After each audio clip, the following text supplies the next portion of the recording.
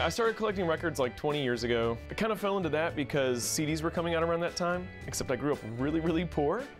And so at the same time, everyone was like dumping off all their vinyl records at the thrift stores. I would go find Violent Femmes, Kiss, The Misfits. My friends were coming to school. I got the new Nirvana album, 15 bucks. So I got the new Violent Femmes album for $0.25, you know.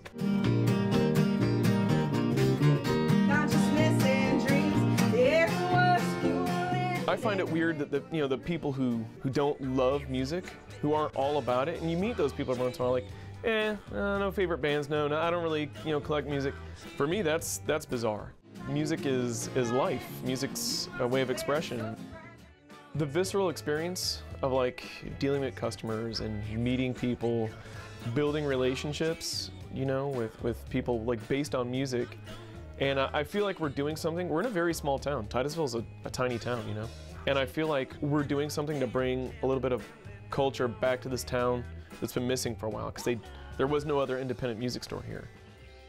A little more than 10 years ago, all these big box retailers really started making all the smaller stores tank. A lot of people tell you, yeah, music sounds better on vinyl, and it's a more visceral experience over the digital format.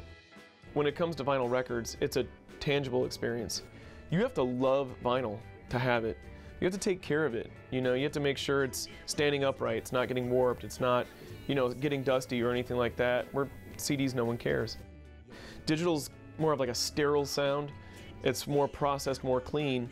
Whereas on a record, there's nuances that are hidden in the grooves.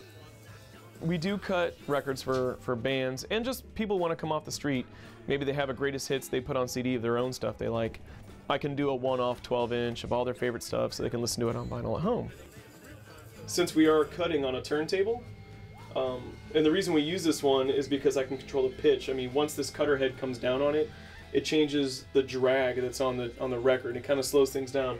So as it's going around, I can take this tone arm, this cartridge, drop it down on the record, and through a monitoring system, with about a 1-second delay from what I'm doing, I can listen to on my monitors what I'm cutting. All those things that people like about vinyl records is what I have to kind of work into what we're doing here.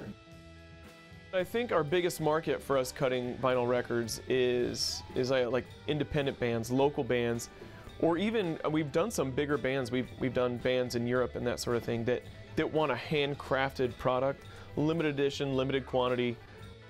I think locally, probably in the state of Florida, we're the only ones that do it in this context, like with a record store, doing it for local bands, like in the setup that we do. The record we were just cutting, this is the final product. So we do a fold-over cover, and he wanted two front sides. Back when we were kids, we wish on a star. At least once a month, we have like different local bands, or even traveling bands, come play in the store. We've had bands as far away as Portland, Oregon, Detroit. Just being open, more people have started collecting records in this community. And then even the outside community, we get a lot of business from, as far away as Daytona or Orlando. Last week we had some guys from Northern Ireland find us on an app. We have a lot of like really rare nuggets that some of the other stores don't have in really good condition. We go out of our way to find it.